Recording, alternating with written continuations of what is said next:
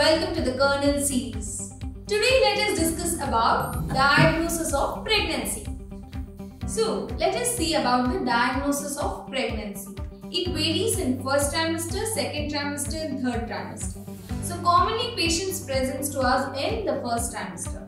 So let us begin with first trimester by history. What is the common complaint that they come with? History of amenorrhea. So in a reproductive age group, if any lady presents to you with history of amenorrhea, then you should always rule out pregnancy.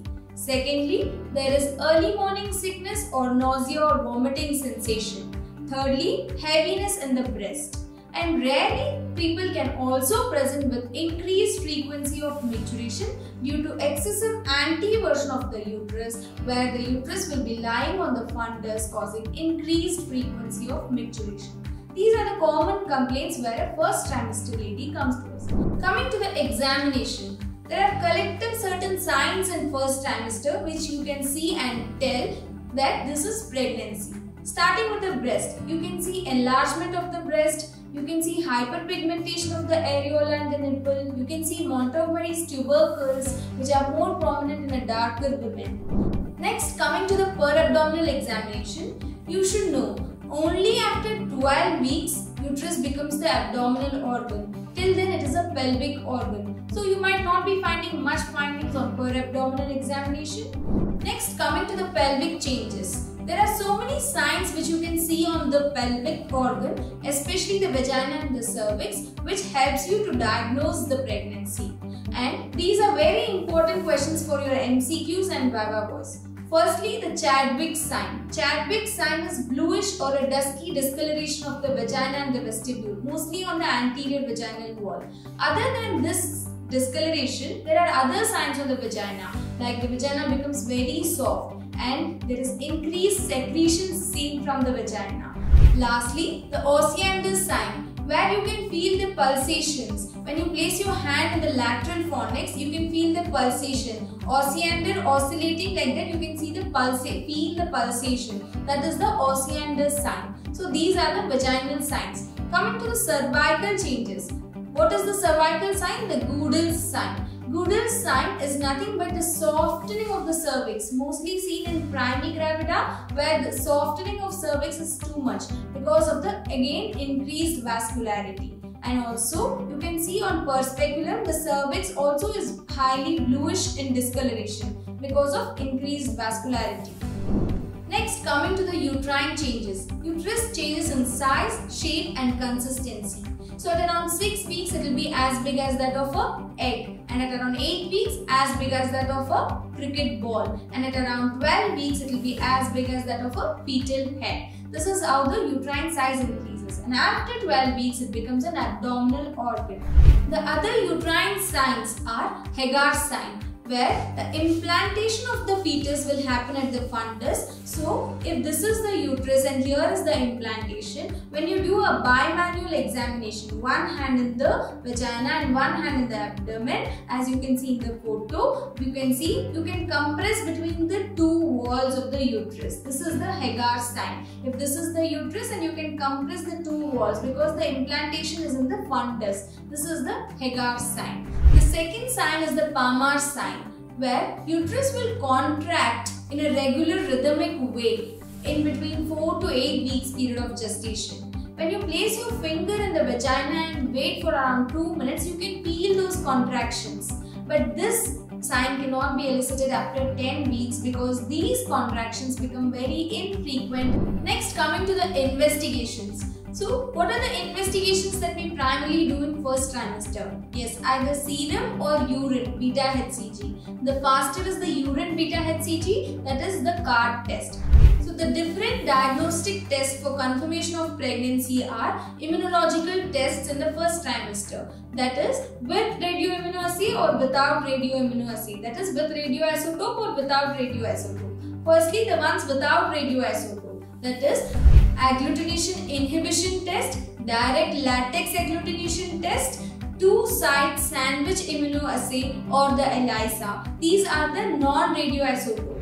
And secondly, if you use a radioisotope, that is iodine 125 for agglutination, then it becomes a radioimmunoassay.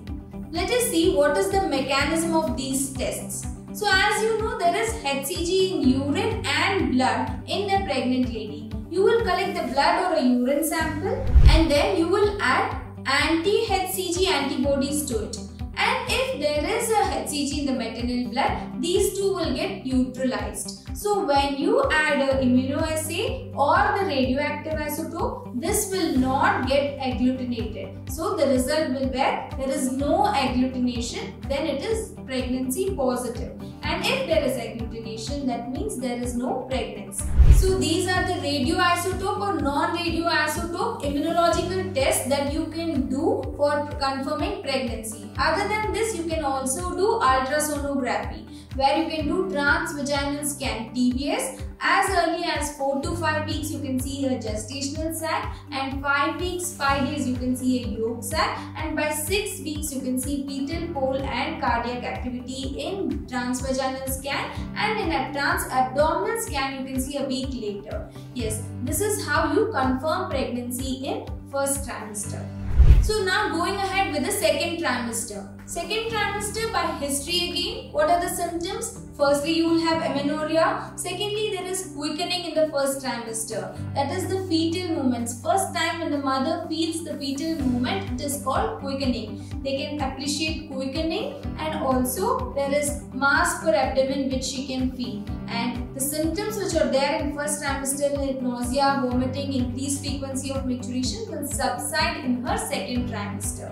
These are the clinical history that you will get. Coming to the examination in second trimester, firstly you can see the breast changes which already were seen in first trimester, which will get more prominent, and also you can see the chloasma or the skin changes. The darker and skin pigmentation of the cheeks and the neck can be seen. These are the skin changes. Coming to perabdominal examination, you can see on inspection the linea nigra striae gravidarum, and on palpation you can feel the uterine height. Sometimes even after 20 weeks you can start feeling the fetal parts, and external ballotment can be appreciated after 20 weeks. That is, the liquor is more compared to the size of the fetus. When you move the uterus, you can feel the baby moving inside. That is more prominent if the head is in the fundus of the uterus.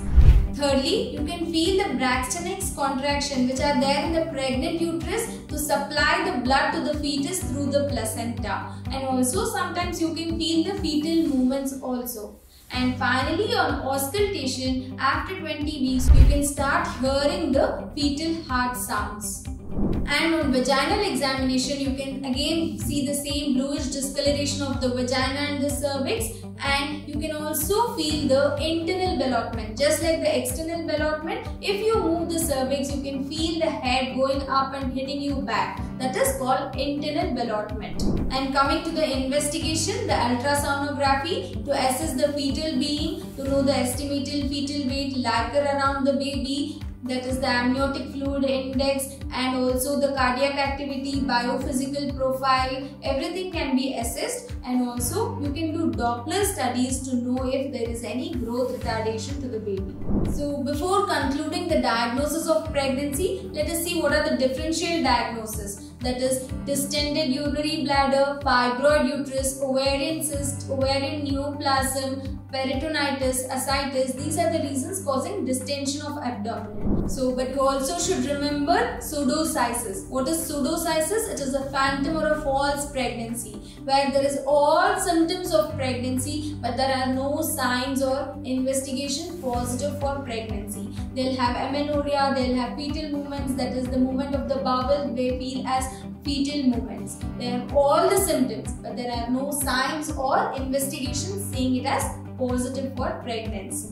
Thank you for joining this session. I hope you understood and you'll be able to answer in your exams. If you have still any queries, refer to our book, Dr. DUTTA's Textbook of Obstetrics. Thank you. Have a great day.